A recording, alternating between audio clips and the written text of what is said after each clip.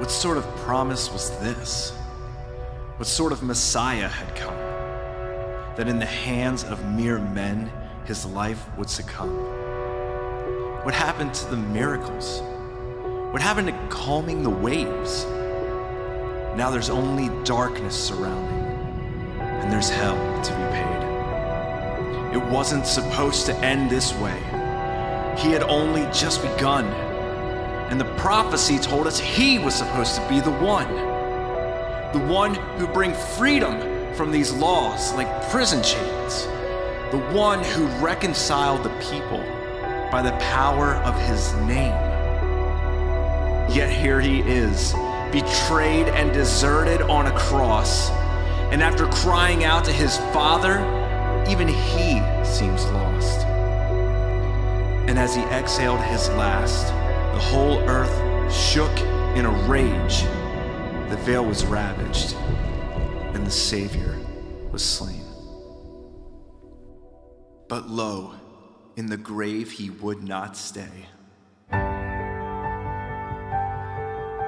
For death could not hold the Savior at bay.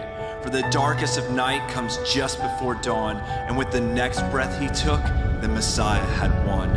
And as he emerged from that tomb, no longer a slave to the darkness that swore it would swallow his name, the cords of his death trembled, retreated, and cowered, his sentence repealed by the evidence of his power.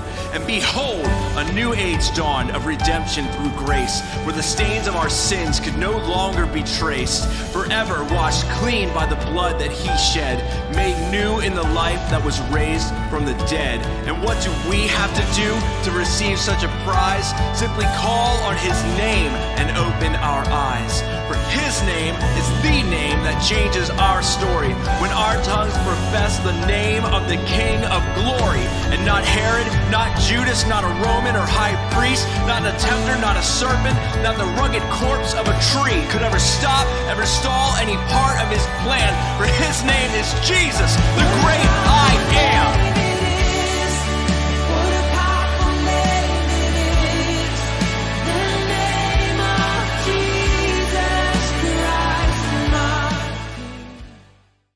Good morning, everyone. Welcome to Calvary Chapel.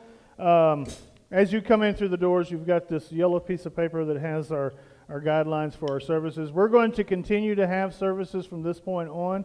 Of course, we're going to exercise all kinds of safety precautions, you know, the hand sanitizer and those type of things. According to the CDC and the state of Missouri ordinances, we can have up to 55 people based upon the square footage that we have. So if we start pressing above 55 people, what we'll do is simply have 2 services. But I think we'll remain safe. So we'll continue to have our services from this point out. And we just ask that one of the things that's not on your piece of paper is that we want your children to remain with you and not up moving about. And we won't have any nursery services nor children's services until this epidemic is over.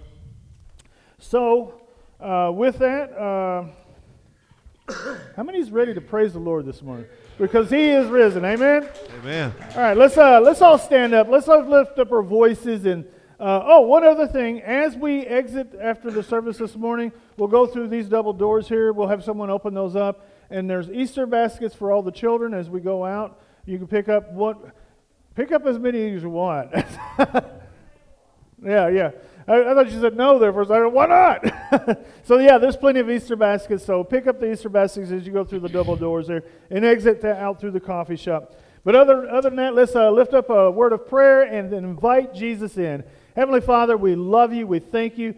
We thank you for the hope that we have in the resurrection. We thank you for your Spirit who you've given us to combat the fear that some of us are experiencing. We know that there's no condemnation for those that's in Christ Jesus. We know that we have the hope of heaven. And so, Lord, we also know that there's no reason to fear. We just ask that your Spirit continue to be upon us, comforting us, leading us, and guiding us in all things that are of you. It's in Jesus' name we pray. Amen. Amen. Amen.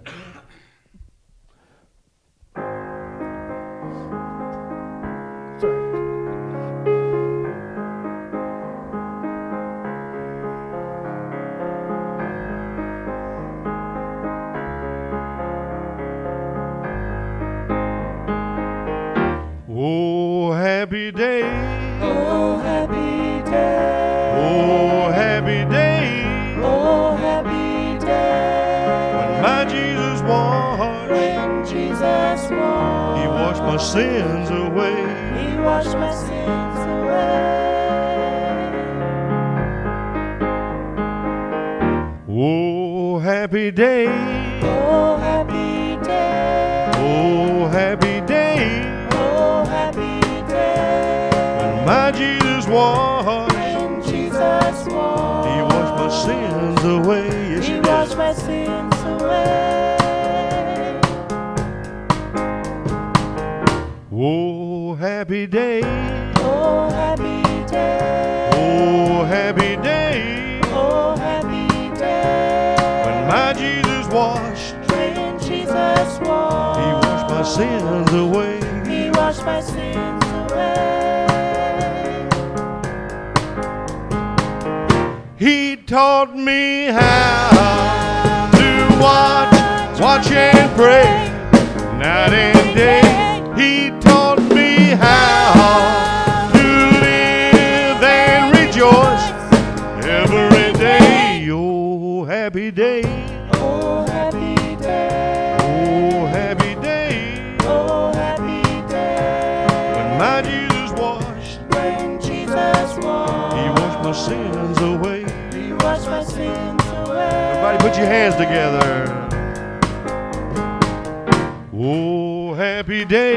Oh, happy day. Oh, happy day. Oh, happy day. When my Jesus washed, When Jesus washed, He washed my sins away.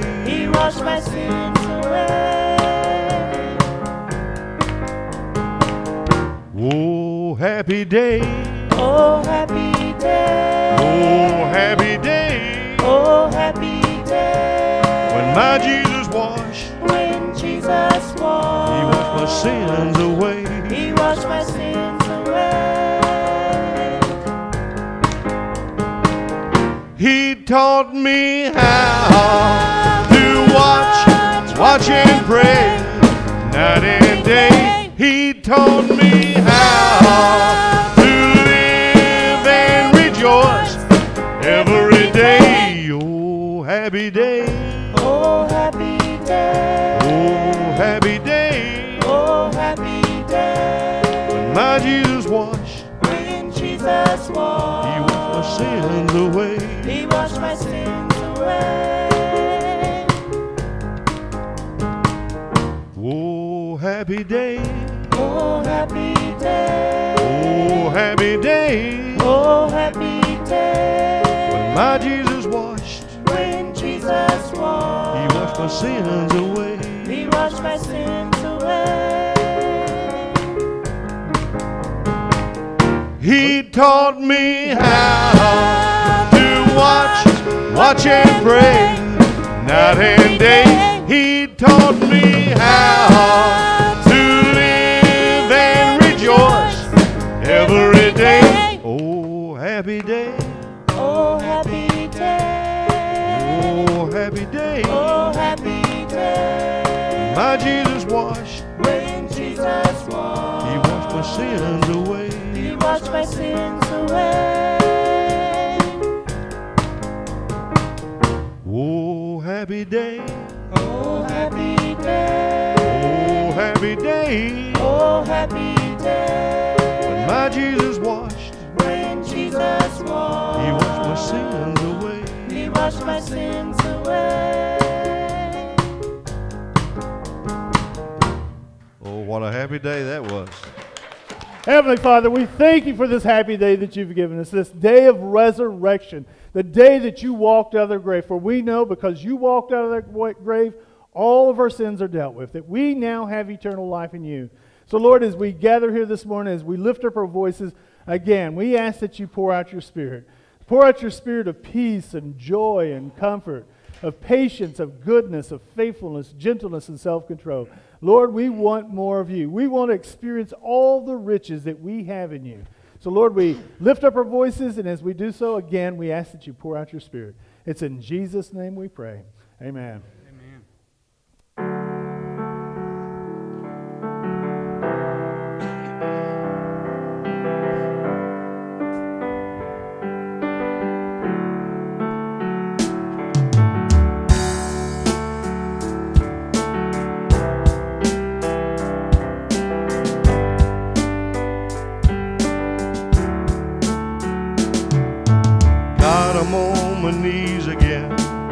God, I'm begging, please again, I need you. Oh, I need you. Walking down these desert roads, water for my thirsty soul. I need you. Oh, I need you. Your forgiveness, like sweet, sweet honey on my lips, like the sound of a symphony to my ears, like holy water on my skin, like holy water on my skin.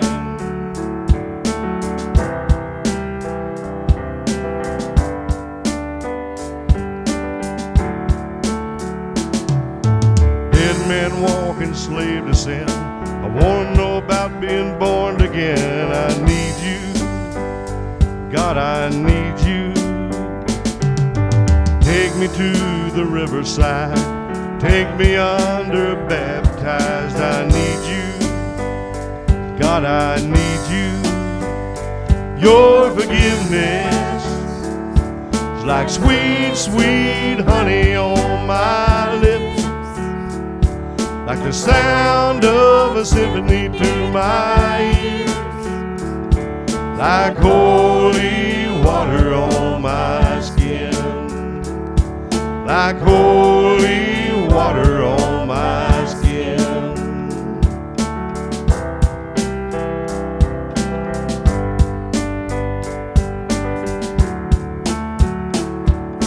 I don't want to abuse your grace. God, I need you every day. It's the only thing that ever really makes me want to change. I don't want to abuse your grace. God, I need you every day. It's the only thing that ever really makes me want to change. I don't want to abuse your grace. God, I need you every day. It's the only thing that ever really makes me want to change. Your forgiveness, like sweet, sweet honey on my lips, like the sound of a symphony to my ears, like holy water on my skin, like holy water on my skin, like holy water on my skin.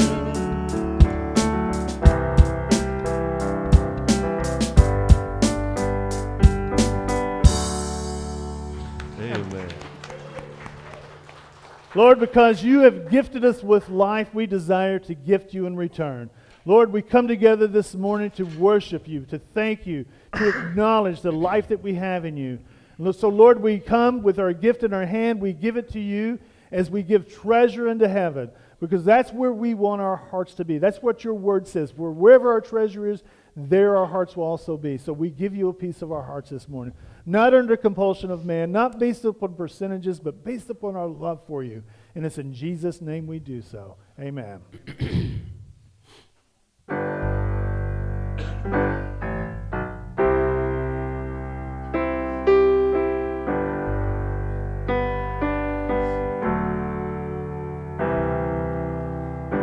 I've been held by the Savior. I've felt fire from above. I've been down to the river. I ain't the same, a prodigal return. Oh, my hope is in Jesus. Thank God my yesterday's gone. All my sins are forgiven. I've been washed by the blood. I'm no stranger to prison. I've worn shackles and chains, but I've been freed and forgiven. I'm not going back, I'll never be the same. That's why I sing, oh, my hope is in Jesus. Thank God my yesterday's gone. All my sins are forgiven. I've been washed by the blood.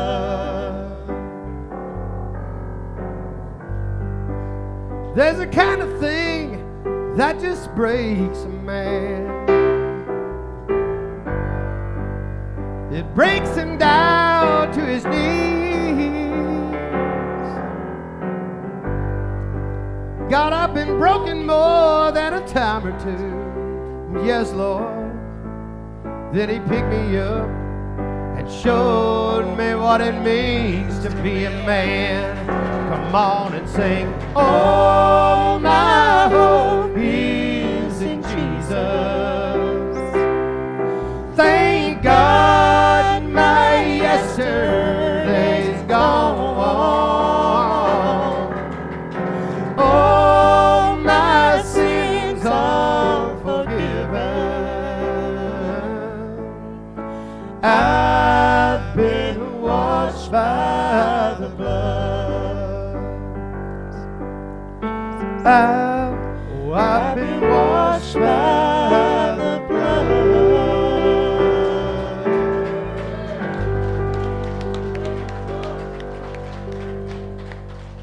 Amen.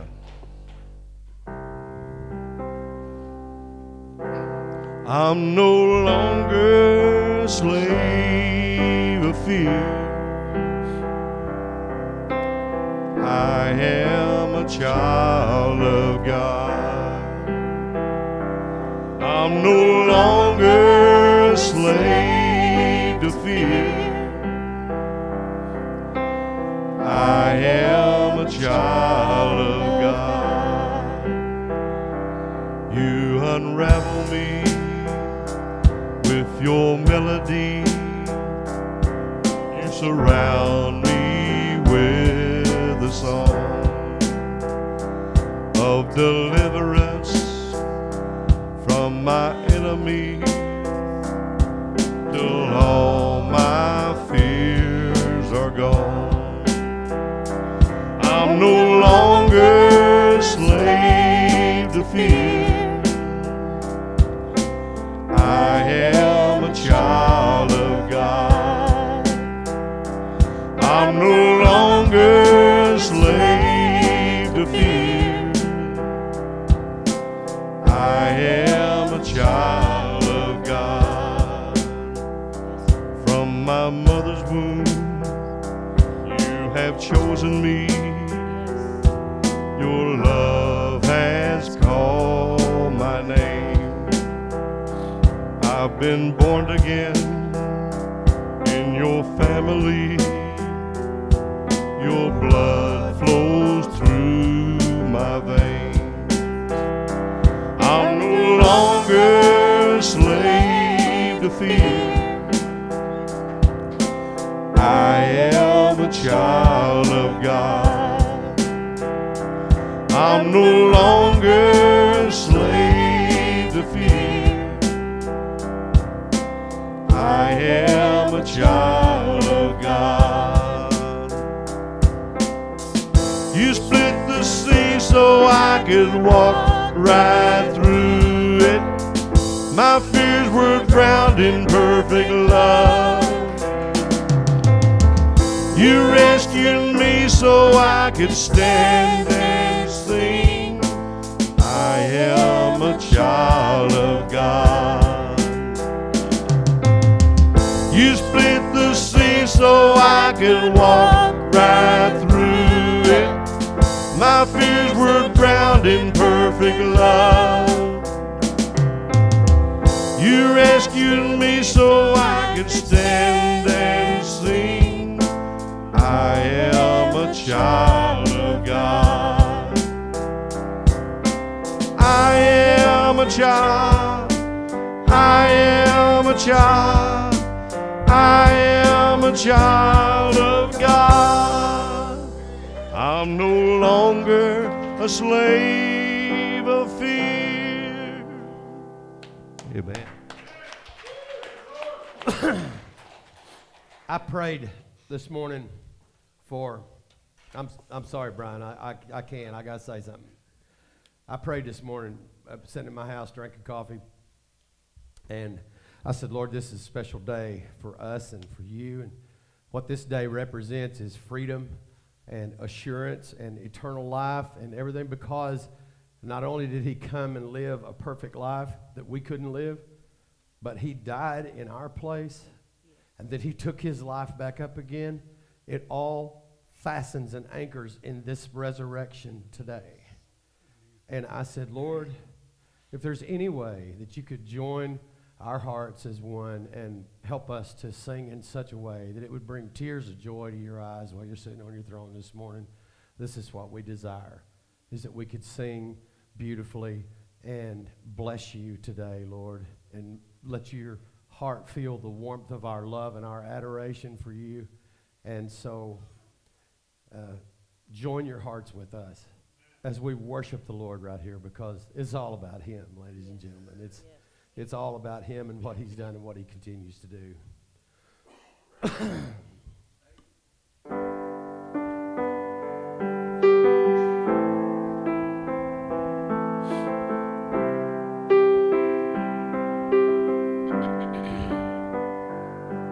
Go ahead, try the nails in my hands, laugh at me where you stand.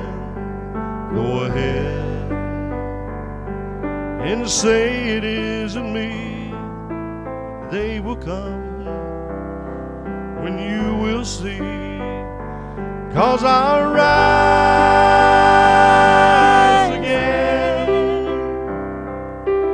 Ain't no power on earth can tie me down.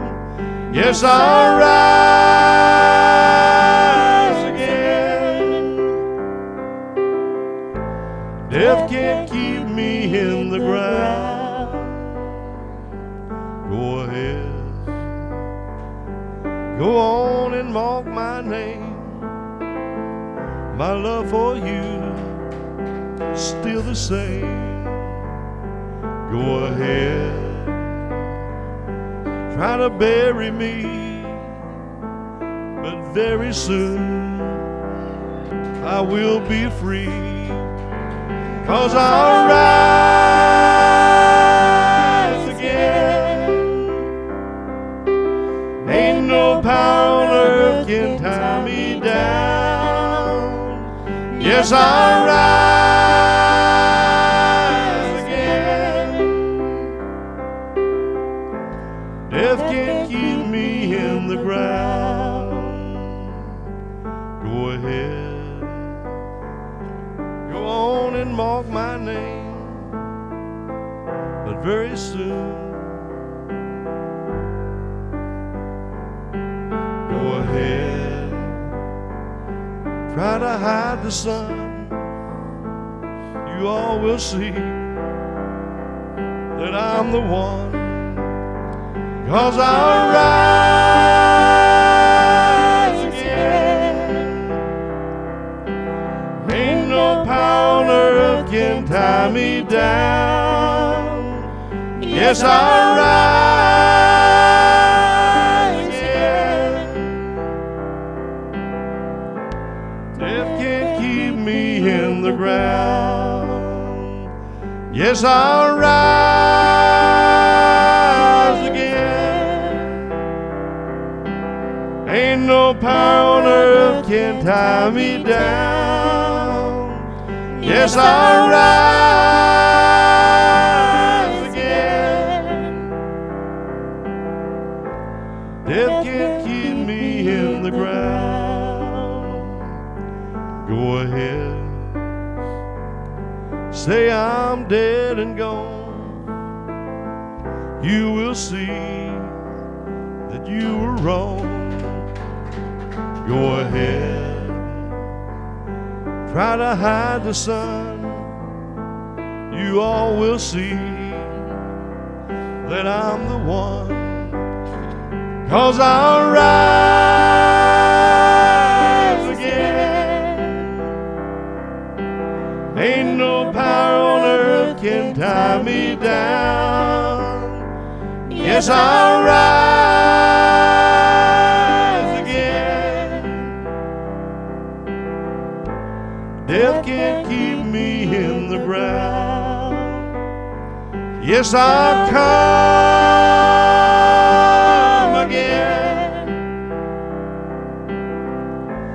Come to take my people back. Come to take my people back. Sit here or sit out there, wherever you want to sit. Turn with me to Matthew chapter 24. I'm sorry, chapter 28 as the worship team takes a seat. Matthew chapter 28. We're picking up at verse 1.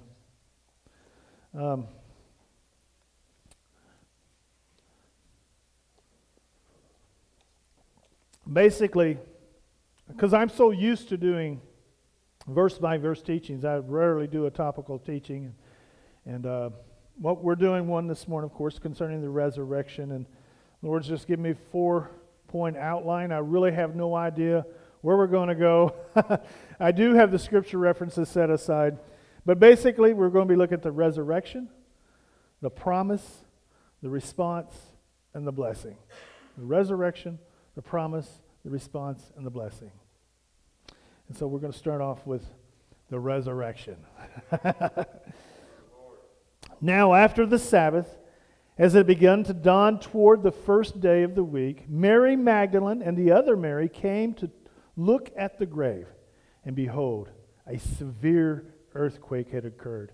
For an angel of the Lord descended from heaven and came and rolled away the stone and sat upon it. Wouldn't that have been a sight?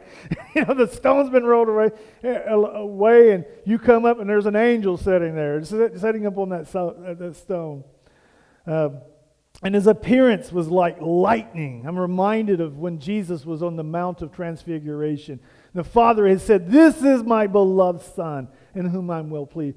We're told that his appearance was like lightning, that he was white as snow. His garments was white as snow. So white that even Calgon could not have made them as white, That goes way back, apparently, and y'all are not hearing it this morning. Maybe I'm just a little too old. I'm just totally blowing the scripture, aren't I? The guards shook for fear of him, the angel, and became like dead men. The angel said to the woman, "Do not be afraid, for I know that you are looking for Jesus who was crucified. He is not here, for he has risen, just as he said. Come, see the place where he was laying. Go quickly, tell the disciples that he has risen from the dead. And behold, he is going ahead of you to Galilee. There you will see him. Behold, I've told you, I'm an angel of the Lord. What I say is true." So there's the resurrection. The resurrection, if you can believe it, if you can really lay hold of it, if you have believed it, if you have laid hold of it, there should be no fear in your hearts today. And I'm talking about even this coronavirus that's going around. There should be no fear. Yes, we take precautions because that's what our government authorities are saying we should do. And we are concerned about people's well-being, but we should not be motivated by fear. There should be a peace in your heart that surpasses all understanding because he is risen. He's risen. The promise has been fulfilled. The promise that was made back in Genesis chapter 1. Where Adam and Eve, they were in this perfect garden paradise. And by the way, that's where we're headed. We're headed to a perfect garden paradise. There, in that perfect garden paradise, God walked with man, talked with man, communed with man. He had a love relationship with man. That's what he wanted. And he wants us to freely come into a relationship with him. That's why a lot of people ask, well, why did he put that tree in the center of the Garden of Eden? That tree of the knowledge of good and evil. Because he wanted us to be able to choose to be in a relationship with him. You know, when I met Tammy and I fell in love with her, I could have tied her up and threw her into a basin and said, I'm not going to let you out until you say I love you. She might have said I love you, but does she mean it? Probably not. She just wants out of the dungeon, right? God wants us to be able to choose him. That's why he placed the tree of the knowledge of good and evil in the center of that garden paradise. He wants us to choose him. So in effect, what God said to Adam, Adam, you and I are now in this awesome relationship. You have everything you could possibly want or dream of. You have it right here in this garden. But I want you to be able to choose to be in a relationship with me. Therefore, if you want to sever the relationship you and I now have, just eat of that tree. But I warn you, it will be death. It will be death. And that's where we're at now. We all come from God. We've all been separated from God. We all, when we're born into death, separated from God. Not based upon anything we've done. The moment we were conceived, we were headed for death. We were separated from God.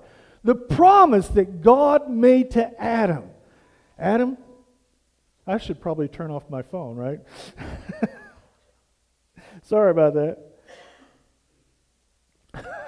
By the way, you should turn your phones down.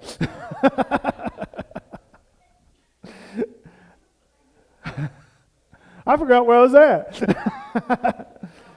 Of the promise. Okay, yes, he said, I promise you, I'm going to bring you back into a love relationship. And so that was the promise. And so, but as he made this promise, we find two different kinds of people, basically two kinds of people. Those who believe God, those who don't believe God. Those who believe God are going to embrace that promise. They're going to embrace the resurrection. They're going to embrace that promise.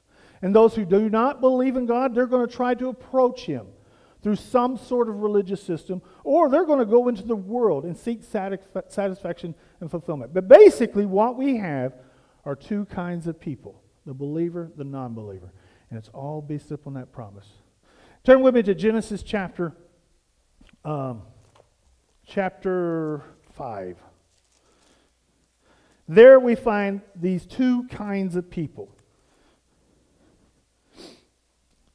It says, now the man... No, I'm sorry, Genesis chapter 4. I tricked you there, didn't I? That's not actually a 5, that's an S. My handwriting is so bad I can't even read it. Genesis chapter 4. It says, the man had relations with his wife Eve, and she conceived and gave birth to Cain, and said, I have gotten a man-child with the help of the Lord. Again, she gave birth to his brother Abel. And Abel was a keeper of the flocks, but Cain was a tiller of the ground. So it came about over the course of time. So there was this time they've been separated from God. They've been cast out from the presence of God. I can imagine what they might have been thinking, because they were probably looking for the fulfillment, immediate fulfillment of that promise. So they've been waiting. When is God going to give us that child, that lamb that's going to take away the sin of the world? When is he going to do that? And so we see one of them, because there's, of course, of time, has grown impatient. We have the believer, and then we have the impatient one now, right?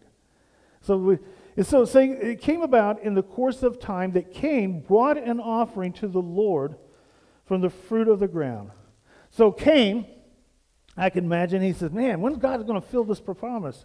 So he says, I know what I'll do. I'll go out and I'll do something. I'm going to impress God. This is what I'm going to do. I'm going to go out in the field. I'm going to work. I'm going to labor. I'm going to till up the ground. I'm going to plant some seed. And then this is what I'll do. I'll harvest that fruit and I'll take it to God, because I'm going to bless him. I'm going to show him that I can impress him. I can appease him. So he brings the fruit of the ground. He brings the work of his hands. That's what he's bringing. I'll bring God some work. I'll really impress him. I'll show him that I can deal with my sin. But for Abel brought Verse 4, Abel on his part also brought the firstlings of his flock and the fat of their portions. And the Lord had regard for Abel and for his offering, but for Cain and for his offering he had no regard. So Cain became angry.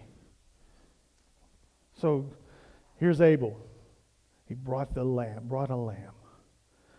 He lays it at the entrance of the garden.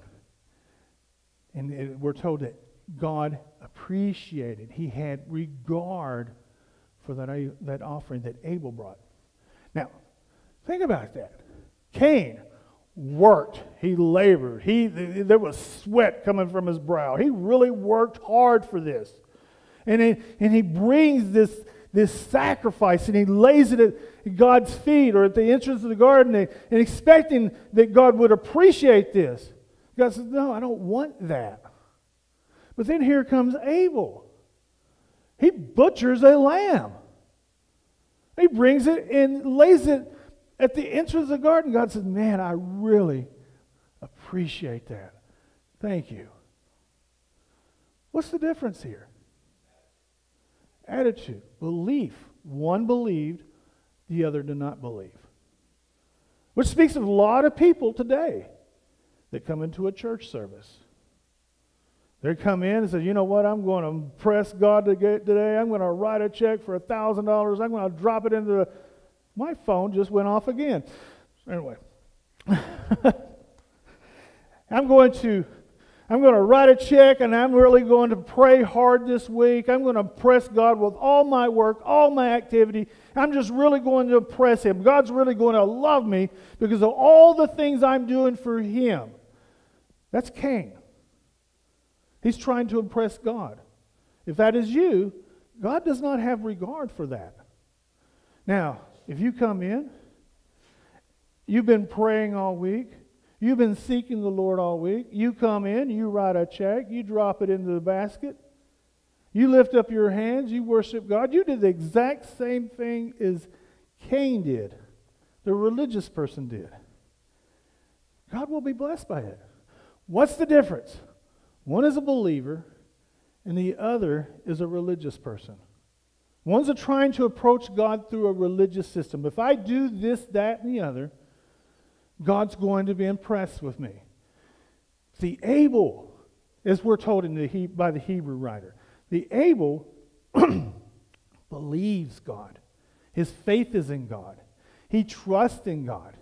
No matter what's happening, his faith is in God. Yes, God may be delaying his coming because we're all looking for that rapture to take place, but his faith remains in God. He trusts in what God's doing. And when he brings that sacrifice, he's saying is, God, you made this promise to me. You've dealt with my sin. I love you, and I just want to say thank you. You see the difference there? One's belief and one's unbelief. That's what we're doing here. And so, but over the course of time, as we read here, the world, let me finish this verse here real quick though. Then the Lord said to Cain, why are you angry? And why has your countenance fallen? Your countenance. Why is your countenance? Why are you angry? God knew why he was angry. He was upset because God had accepted Abel's sacrifice, but not his. And he says, why are you angry? Think this through with me. Think about this. Why are you angry, Cain? And he says, why has your countenance fallen? Why are you so bummed out? Why are you depressed? Why are you upset? Why are you bummed out? Of course, he wants Cain to think about his actions here. And listen what he goes on. He said, if you do well, will not your countenance be lifted up? If you do well, how do we do well? The disciples asked that same question one day. Master, how can we do the works of God? How can we bless God? In other words, Jesus said, go to church, read your Bibles, pray, do this, that, and the other. No, he didn't say any of that.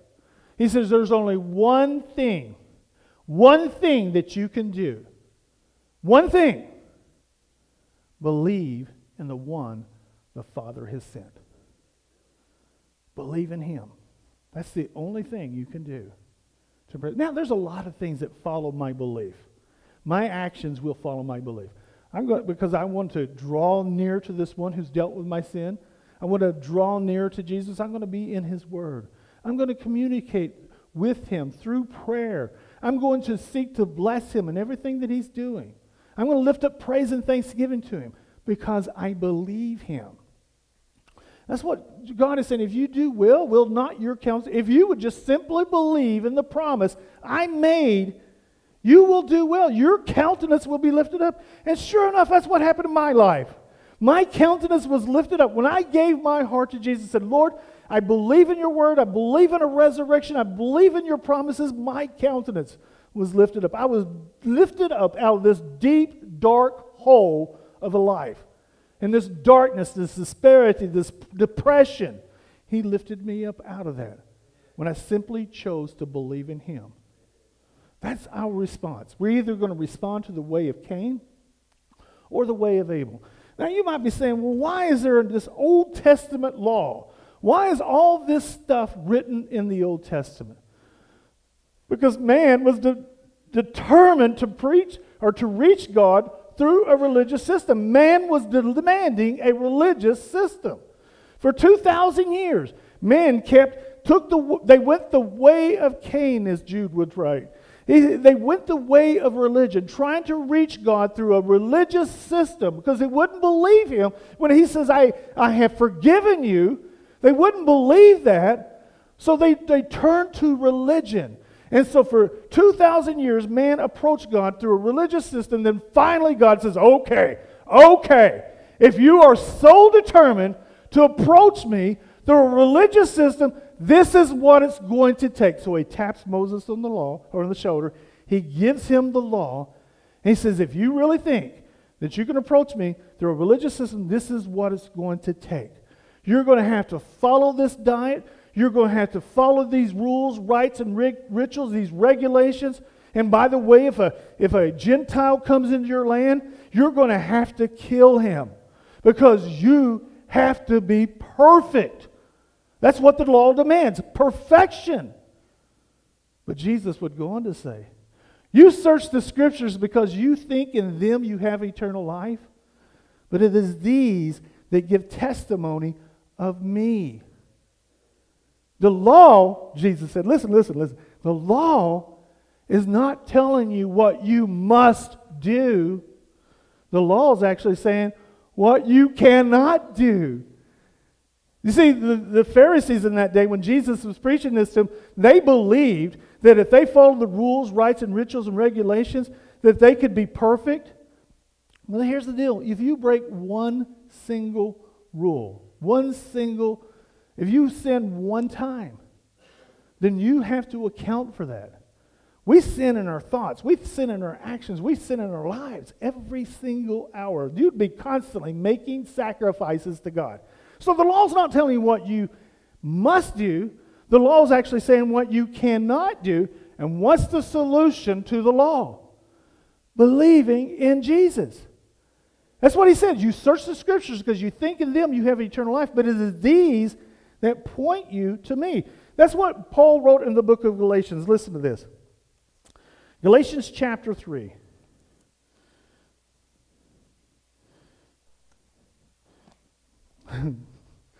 Before faith came, faith in what? Jesus, right? He died for our sin. But listen to this. Before faith came, we were kept in custody under the law. We were under a law. We were under rules, rites, and rituals, and regulations, and guidelines, and diets. You were kept in custody under the law, being shut up to the faith which was later to be revealed. Therefore, the law became a tutor. The law was a teacher to lead us to Christ. The purpose of the law was not to condemn us. It was there to convict us, to say, hey, you cannot live under a law, but to lead us to Christ, so that we may be justified by faith. Faith in what? The promise that God made in Genesis. The promise he made, I will deal with your sin issue. I will provide a lamb. But now that faith has come, listen. But now that faith has come, we are no longer under a tutor. What's the tutor? The law. We're no longer under a religious system. Paul says now the life that I now live in the flesh, because I'm a dirty, rotten sinner, I live by faith in Jesus Christ. I live by faith. Now, I don't go out and intentionally sin, but I am a sinner. I fail. I make mistakes, but I know that Jesus has dealt with that. So the life that I now live in the flesh, I live by faith. This is what God desires for us. He wants this response. What is the response He wants from us? Belief. He wants us to believe in the resurrection, because the resurrection is the proof that Jesus, rising from the grave, is the proof that God has forgiven sin. That God stepped out of heaven, entered into a man, the form of a man, and goes to the cross and dies for our sin. The resurrection says that is God. Jesus said, destroy this temple, and in 3 days I will raise it up. In 3 days I will raise it up. He's God, and God has forgiven sin. Finally, wrapping this up, we'll go to Ephesians chapter 1, verse 3. How many of you want to bless God? I want to bless God, because He's blessed me, right? What can we do to bless God?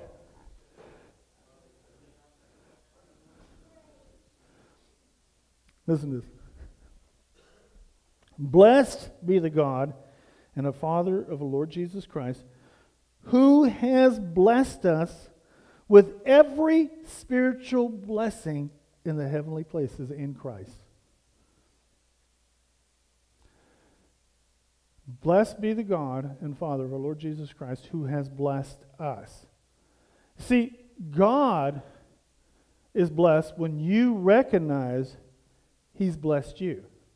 When you recognize that He's given you every spiritual blessing in the heavenly places, that you can have. What is man seeking? He's looking for satisfaction. He's looking for fulfillment. He's looking for peace and joy and happiness. That's what man is seeking. That's what we're striving and straining for. We're looking to be satisfied. We're looking to be fulfilled. Blessed is our God and Father, who has blessed us with every spiritual blessing. God is blessed when we acknowledge, when we accept the fact that He has already blessed us with everything concerning eternal life, concerning the riches of heaven. Just as He chose us in Him before the foundation of the world. Chose us in Jesus before the foundation of the world. Wait, Jesus was crucified 2,000 years ago. How could He chose us in Him before the foundation of the world? The answer to that question goes back to Genesis. Forgiveness was already available to all of us. All we had to do was believe in the promise. See, God already had a plan. He knew that man was going to turn his back upon Him. He knew that man was going to sin. He said, but you know what? I will forgive them.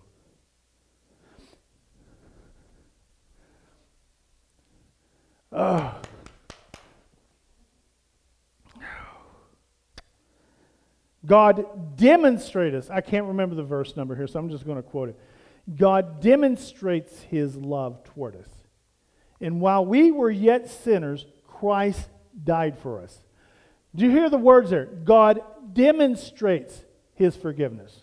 He demonstrates it. You see, that what happened upon the cross of Calvary was simply a demonstration of what God has already done. When we sinned against Him, it tore him up. It crucified him. We hurt him. You see, when Adam sinned against God, he was crucified then and there. But God says, I will forgive. The cross is a demonstration of what took place back in the Garden of Eden when man first turned his back upon him. You see that? It was simply a demonstration. God loved man. God had such a great love for him that he was willing to forgive every blasphemous word, every action, every thought.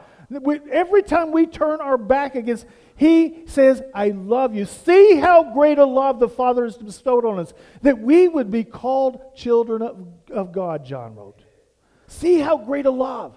Look at the love. Look at the cross. That's how much he loves us.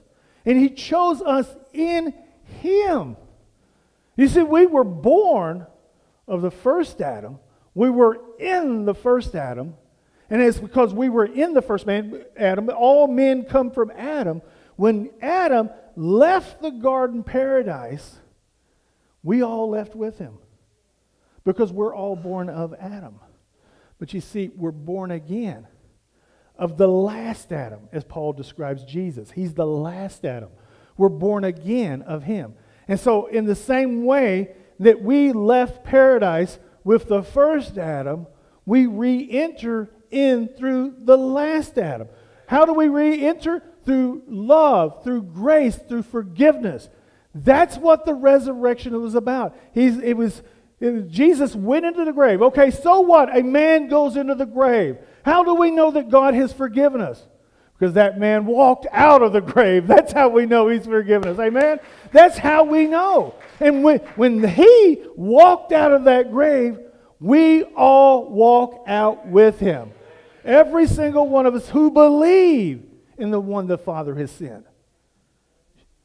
Blessed is he who believes, Jesus says. Blessed is he with all the riches of Christ Jesus. He predestined us to adoption through Jesus Christ to himself. According to the kind intention of his will. What's his will? That we have eternal life. That's the will of God.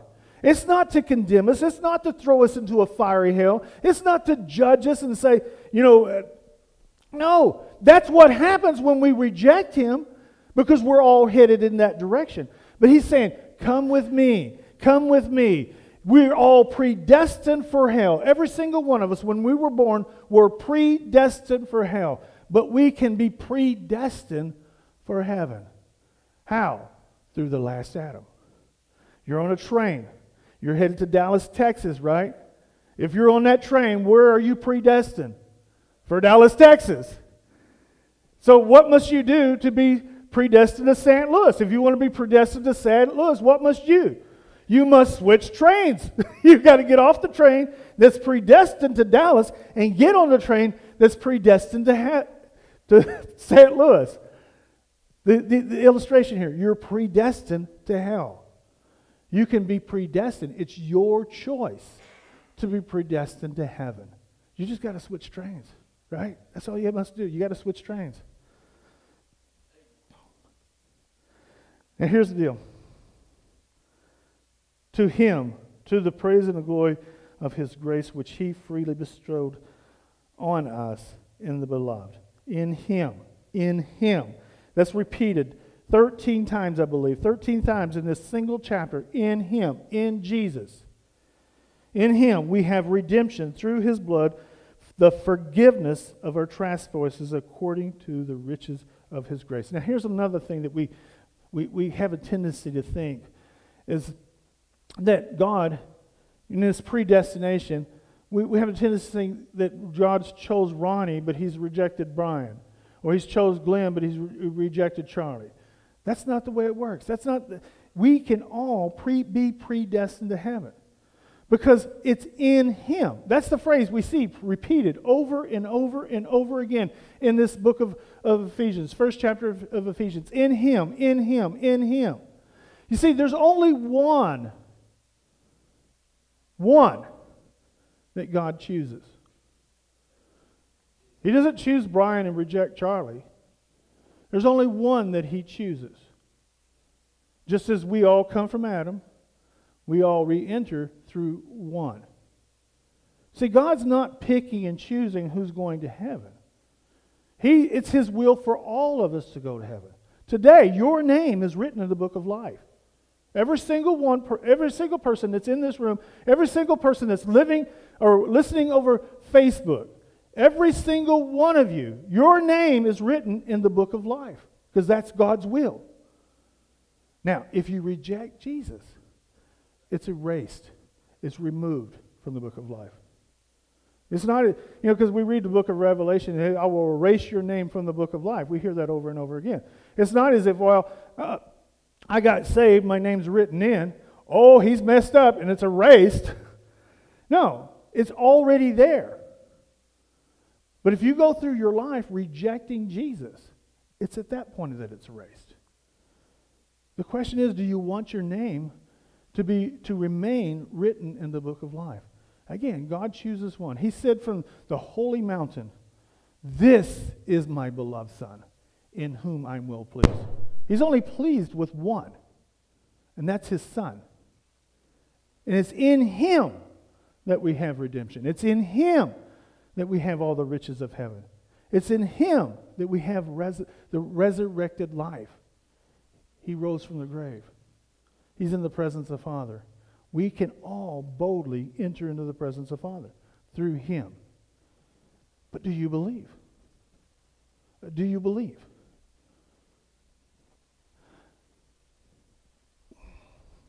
I had another section written here. Oh, never mind. This morning, if you've had this superficial belief, if you've had this theological belief, well, if I believe in Jesus, then I'm going to heaven. Well, even the demons believed in Jesus. The question is, do you believe and embrace the promise of Jesus? That you have the forgiveness of sin? That you are going to heaven? That's the question. Even the demons believed. That's why Paul says, if you confess with your mouth that Jesus is Lord and believe in your heart that he is risen from the dead, you shall be saved. Confess with your mouth Jesus is Lord. Now, there's an interesting phrase there. Jesus is Lord. What does that mean? That means that he's the boss, he's the master, he's the leader of your life. He's the controller of your life. See, many of us are controlled by our feelings and emotions, and that's why there's so much hysteria when it comes to the coronavirus. Because there's our feelings, our emotions. We're seeing these things happen. We're not really believing in our God, and our Lord, and our Savior. So we're operating in fear. He's believed that Jesus is, or confess Jesus to be Lord, Master, Controller of your life. And also that God raised him from the dead. God raised him from the dead. What does that mean? To be raised from the dead? That he has forgiven sin. Confess him as Lord and believe in your heart that he's forgiven you, then you shall be saved. In the midst of terror, you can be saved. So this morning, as we wrap this up, I want to give you an opportunity to confess Jesus as Lord. I want to give you an opportunity to receive him as your Savior. To believe in the resurrection, that there is a resurrected life in him. As the worship team comes forward, well, I'm going to ask this question. I'm going to ask you to just raise your hand. Raise your hand if you've truly believed, chosen to receive Jesus as Lord. Everyone bow your heads just for a moment. And I'm going to ask you to raise your hand to receive Jesus as Lord. I see your hand. I see your hand. I see your foot. I see your hand. And your hand. And your hand. Jesus said, confess with your mouth. I see your hand, yours. Jesus said, if you confess with your mouth, and that's what I'm going to give you an opportunity, confess Jesus with your mouth. We're going to say a quick little prayer here. And if you've raised your hand, if you're hearing this on Facebook, remember there's no formula for salvation. It's belief in Jesus Christ that saves you. So there's no special formula. But we're going to say a prayer. And if you say that prayer and you mean it in your heart, you too can be saved. So I'll give you that opportunity this morning. And everyone pray with me so that we're not singling anyone out. Dear Lord Jesus, thank you for wetting it down just a little bit, Ron. Thank you for salvation. Thank you for forgiving my sin. I receive your forgiveness today. I make you master of my life. I will follow after you and not after my feelings, my emotions, my own beliefs. I will believe in your word. And I thank you for the peace that you give to me today. It's your son's name I pray. Amen. God bless you guys. We have a baptism sign up. If you've said that for the first time and you've believed it, Jesus said, be baptized. To make a public profession. And baptism is the way to make that public profession. So if you confess Jesus with Lord with your mouth, confess with your mouth and believe in your heart, you can be saved. Make a public profession of that today. Get signed up. As we go through the double doors, there's a sign-up list on the left-hand side. I encourage you to sign up. And then Ronnie will get busy on the baptistry. And hopefully we'll get you baptized here soon. Let's all stand up with one final song as we lift up our voices to the Lord.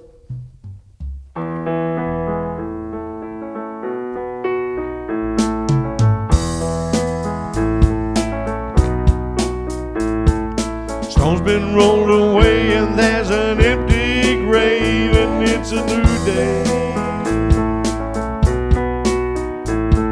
Stone's been rolled away and there's an empty grave and it's a new day. Jesus is alive, he's alive, and it's a new day. Jesus is alive, he's alive, and it's a new day. Met him on the road where he took away my fears, and it's a new day.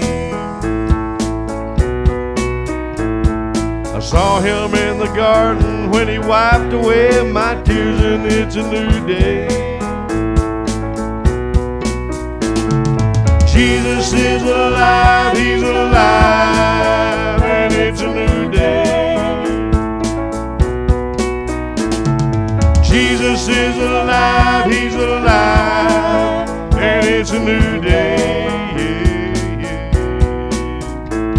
I meet him in the sky when he comes to take me home. It's a new day. Meet him in the clouds where he leads me to his throne, and it's a new day. Jesus is alive, he's alive, and it's a new day. Jesus is alive, he's alive, and it's a new day. It's a new day.